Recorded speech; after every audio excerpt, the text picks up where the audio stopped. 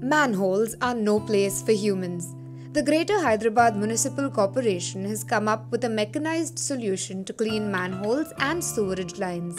It has introduced robotic machinery, but currently only in the Serilingampally zone. These robots cost Rs 32 lakh and are equipped with 4 cameras and a screen to view from above. They can clean manholes up to 30 feet in depth.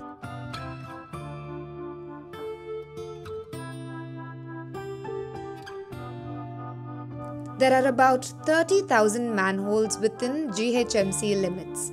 Based on its performance in Serilingampally, the manhole cleaning robots will be introduced in other zones too.